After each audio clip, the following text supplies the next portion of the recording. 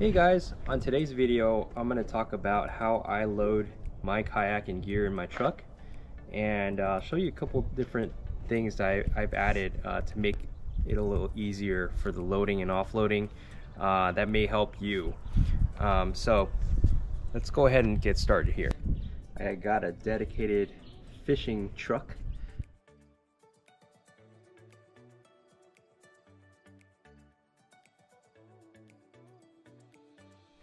So I recently got a new fish finder, a Lowrance HDS Live 7-inch unit, and it's quite the improvement from my previous Humminbird Helix unit, which was 5-inch. So here's the unit here.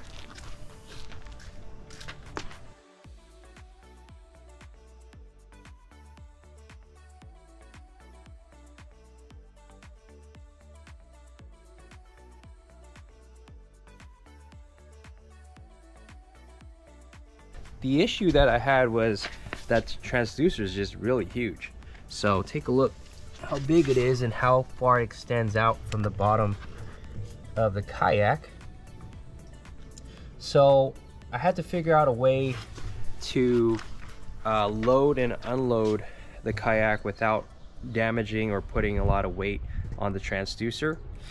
So I initially started off with 2 foam blocks and securing them with these straps right here, and I cut them to size, and they worked okay, but I wanted to find a better solution.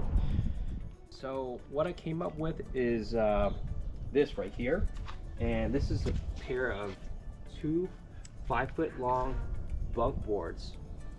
They're weatherproof and carpeted, so they slide in and out very easily. And then on the back side, put some 2x4s, 3 right here, and then 1 vertically, so that it can stay in place, and I'll show you that in a little bit. But yeah, this has been working pretty well. And what I did was also coated it with some Flex Seal just to make it a little bit more weatherproof, you know, especially with the salt water, sand, dirt, and all that. So we'll see how that holds up. Let me go ahead and show you how I throw that on the truck bed and how I load the kayak.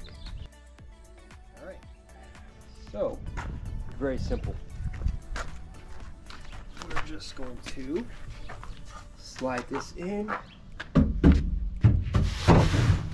and then this part that extends out simply goes into this gap.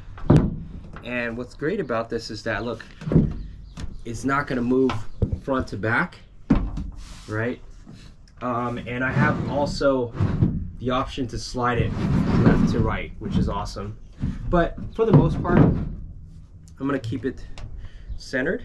You can see it's in that little gap right there that's holding it in place. And I do have this Yakima long arm extension. This will help me put the kayak in place when I'm loading and offloading. And what's great about this is that, as you can see there, it's got 4 different height adjustments. So pretty cool to be able to lift that back up in place after I've gone the kayak out. So now that the loading system is in place, get this loaded, show you how simple and easy it is. So I'm just going to place it right here just to get it in position.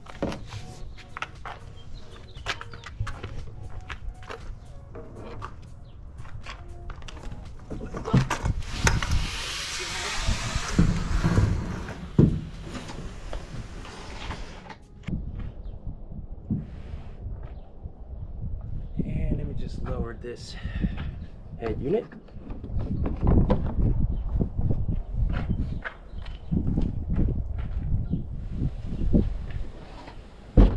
There you go. It's all the way at the front.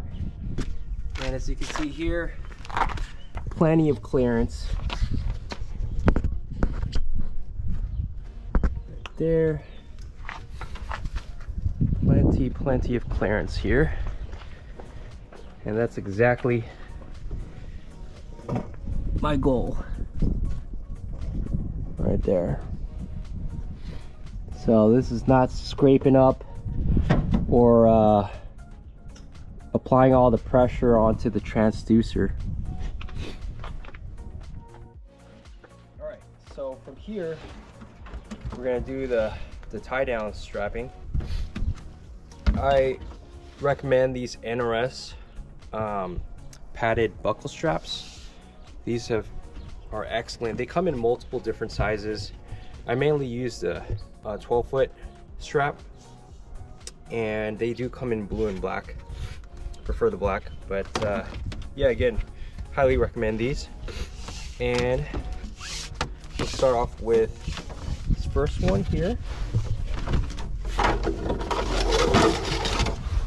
And I like to run it right here.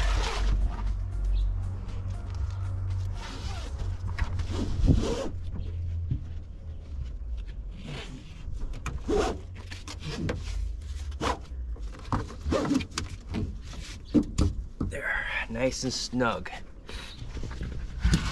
You don't want to get those ratcheting ones, because what happens is that a lot of times you over torque them and you end up damaging your kayak. So just want to make sure that they're pretty snug, but don't overdo it. And then we'll get on the other side.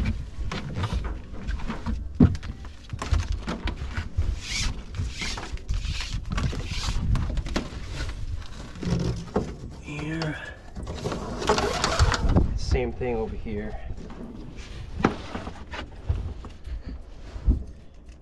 Through this.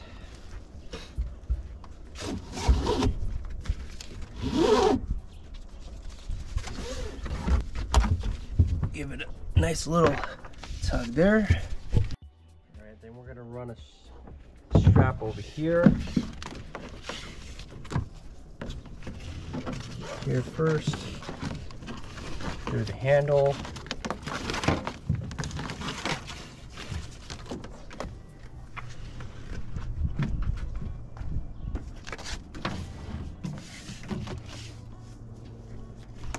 Through the other handle.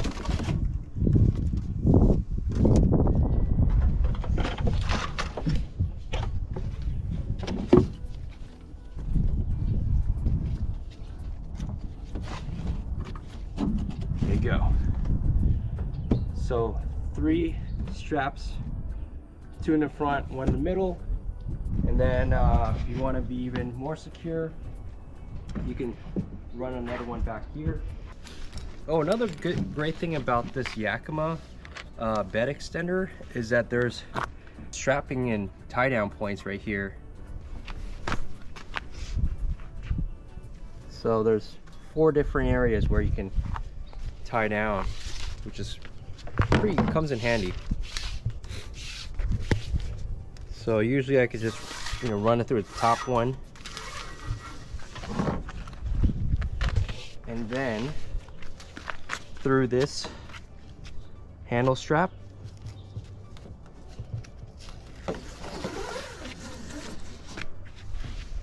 and then through the top one over here.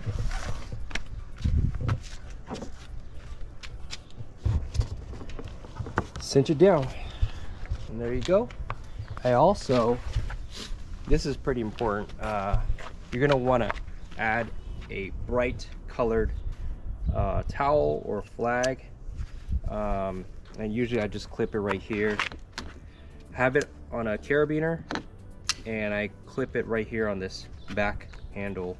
Sometimes I just get paranoid. You just never know when somebody might want to take your stuff from your truck. So I've got a few of these master locks that I'll attach to the kayak or additional gear that I might have in the truck bed. Now I'm gonna go ahead and unload it to show you how easy that is as well.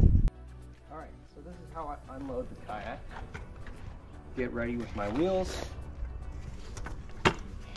and then I want to slide it out just right past where my wheels would go, and pop them in.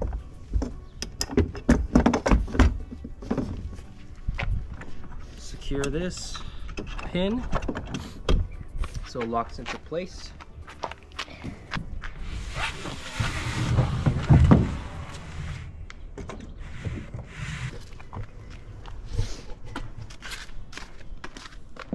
Simple as that. Just pivot out, and there you go. Easy peasy.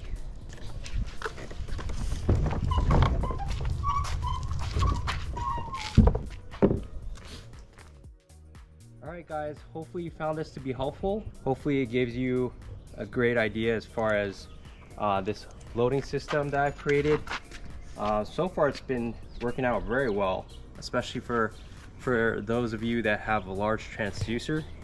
Highly recommend this. Slides in and out, super easy. Thanks for watching guys, and I'll catch you on the next one. And I have this block and I'm not even starting this. Good. You want me to start this? Yeah. Okay, it's gonna start 3, 2, 1.